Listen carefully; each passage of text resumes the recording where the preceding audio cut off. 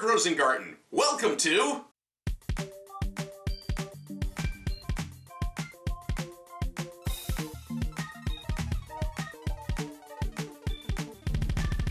Ask Rosengarten. Hey guys, welcome back to Ask Rosengarten, the show where you're supposed to ask me questions so that I can answer them.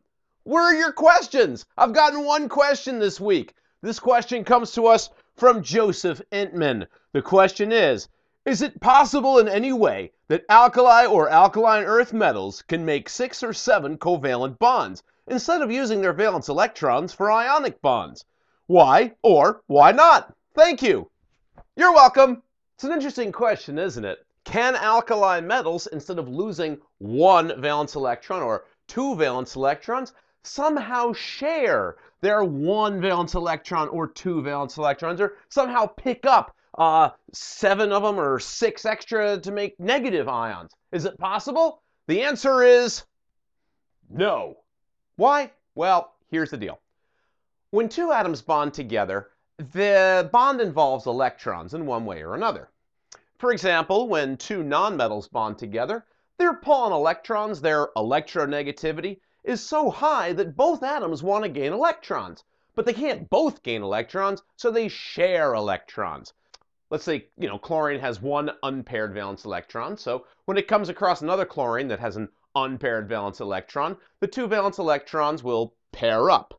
And the chlorines will have equal pull on each, sharing that shared pair of electrons equally. All right, so that's a covalent bond. Co, together, sharing, valent, valence, covalent, sharing valence electrons. What about metals? Well, you see, metals aren't going to form covalent bonds. There are some exceptions to this. They're the transition metals. They form coordinate complexes. I'm not getting into that here at all. The question is only about group 1 and 2 metals. Now here's the deal with group 1 or 2 metals.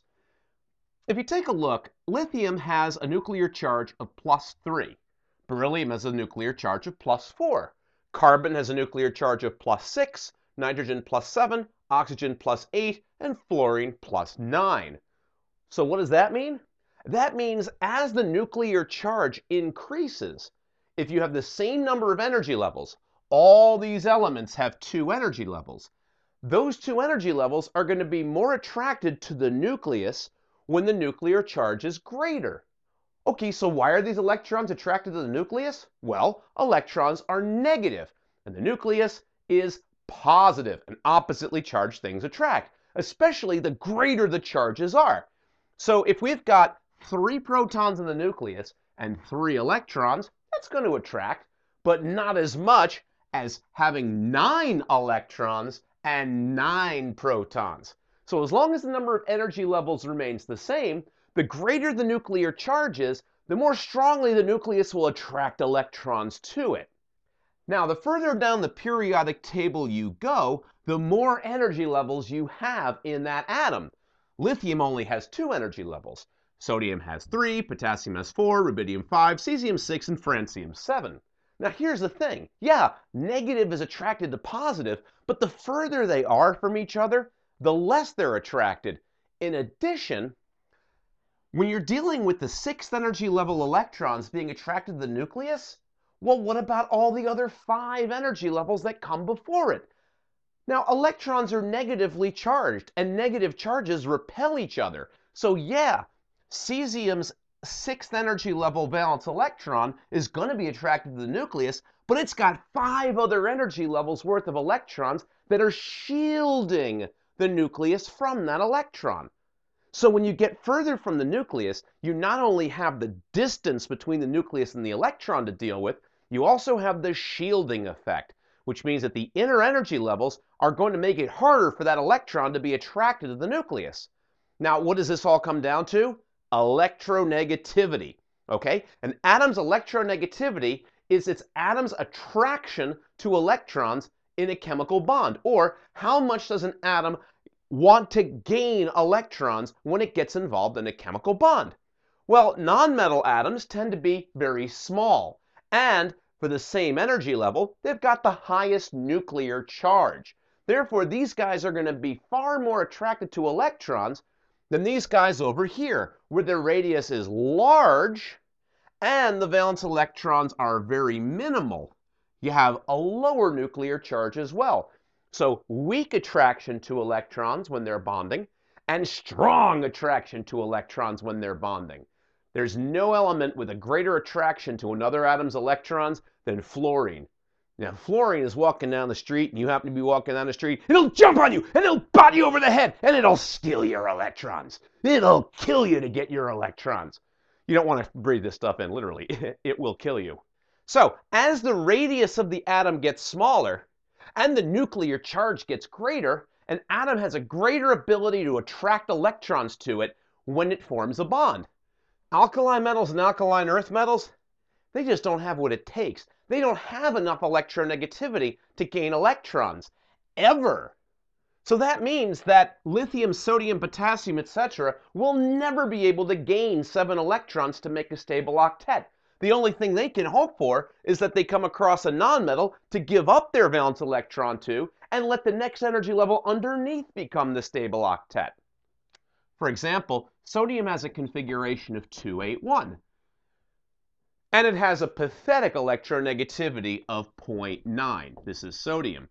When it comes into contact with chlorine, chlorine has a configuration of 287.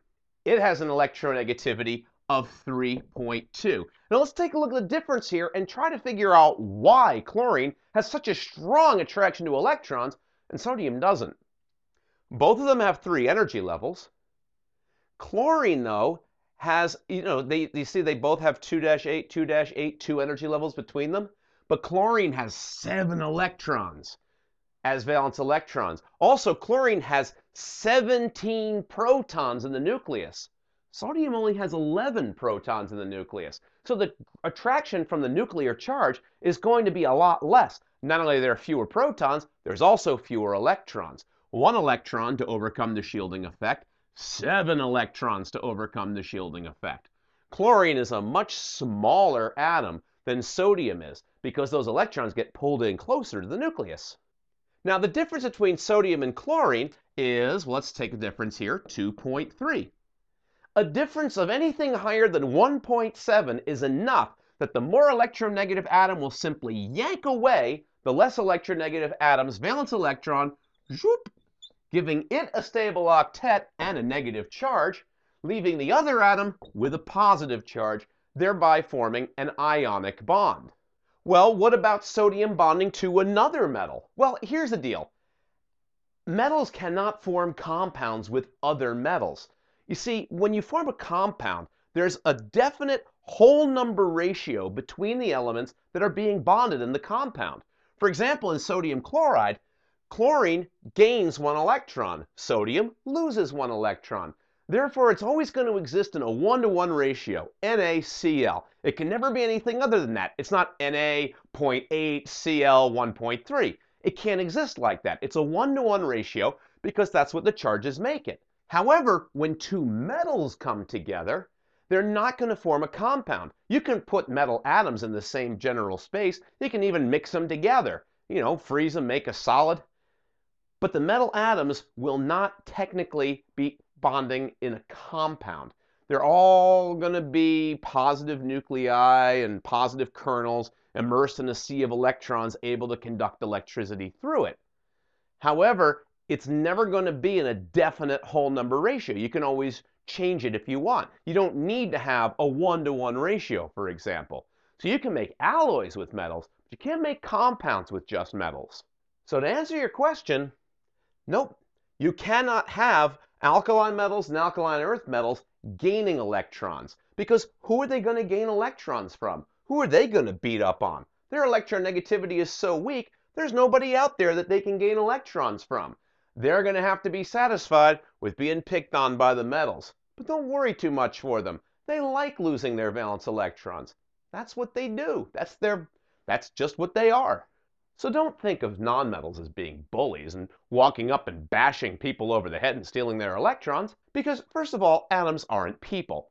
As far as we know, atoms don't have feelings. Now, if I hurt any atom's feeling by saying this, I'm sorry. But as far as we know, atoms do not have feelings. They don't have consciousness. Again, I could be wrong about this, probably not, but just in case, I'm very sorry, atoms. Nonmetals gain electrons because they have a strong attraction to electrons.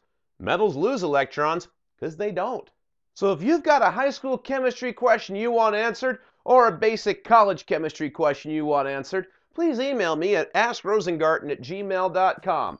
Those questions I can answer, I will answer, right here. So what are you waiting for? Come on! Open up your email program and Ask Rosengarten.